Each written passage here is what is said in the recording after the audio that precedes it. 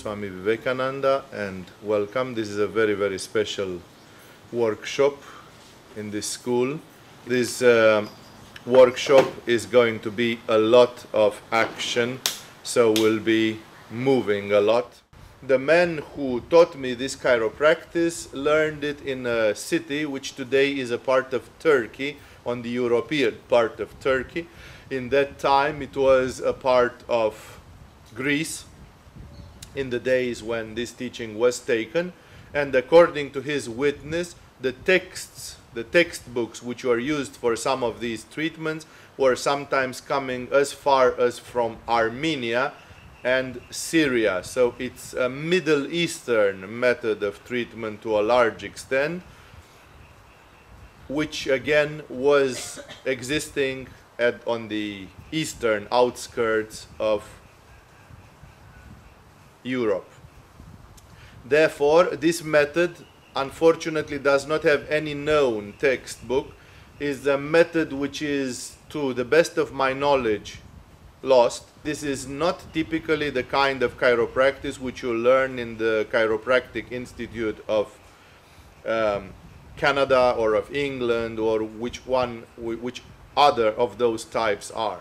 It doesn't say it is worse or weaker. On the contrary, I have spoken with chiropractors practicing in the West. I have seen their methodology and I have seen them practicing, and their methods seem to be extremely weak compared to this form of chiropractic, which is very bold, which is very, very powerful. I'm going to tell you a little bit about my own personal history and the history of my teacher, so you understand what I have seen and what I have witnessed through this method.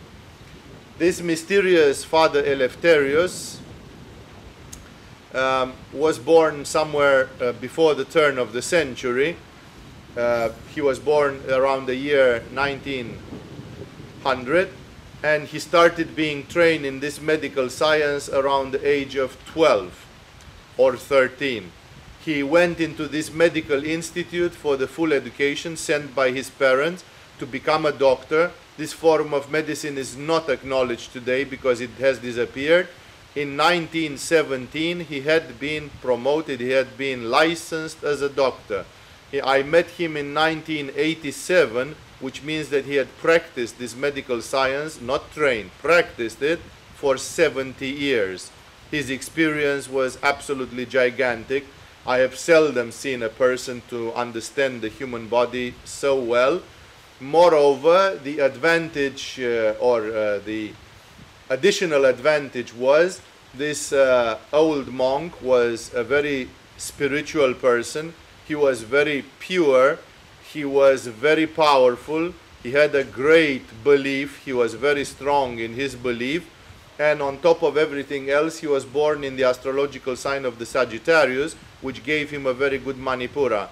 In yoga, Manipura is known as being the key chakra for understanding the human body. That is why those of you who have a strong Manipura or who will work on Manipura will be better than the others at this method.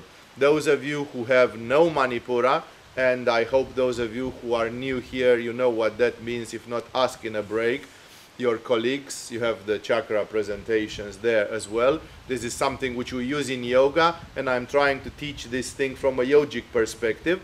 End of parenthesis. Those of you who have not much Manipura will be shy. This method is a bold, fearless method. It doesn't have to be reckless or crazy, but it is a bold method. If you are afraid to climb with your feet on the back of somebody, you won't do it and the person won't be healed.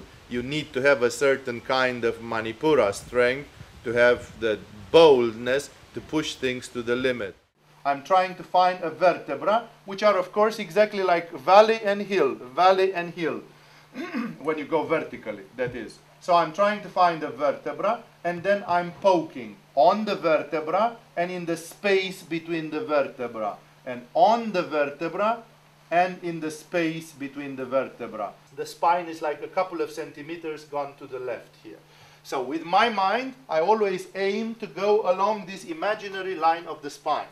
I'm going to start from here. It is useless It is useless to start lower than here. Here we have the sacrum, the lower lumbar area and the sacrum, and those require another method.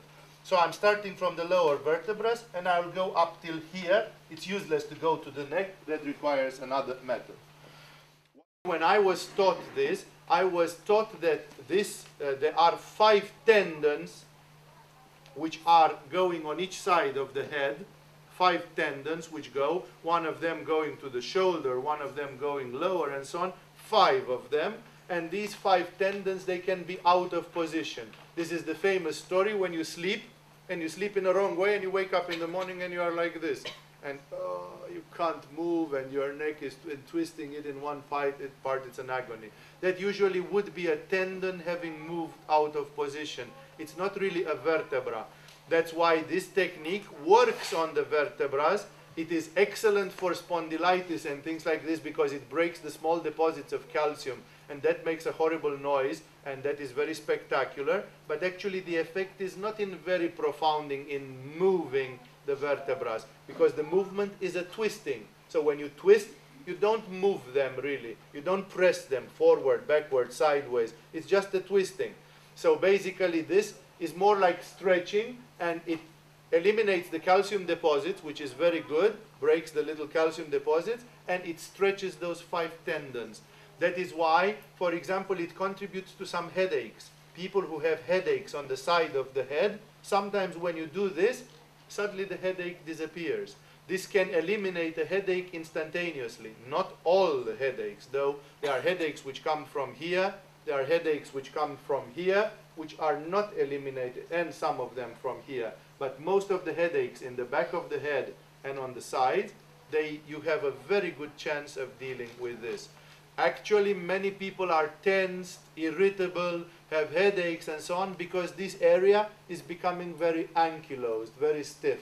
And then relieving it is one of the easy things. I remember the old Eleftherius called this movement twisting the head, which again, it may be in my native language, has a bit of a more rude meaning, like really twisting the head, screwing the head. And then he had another method which was called breaking the nerve. It's something, breaking a nerve.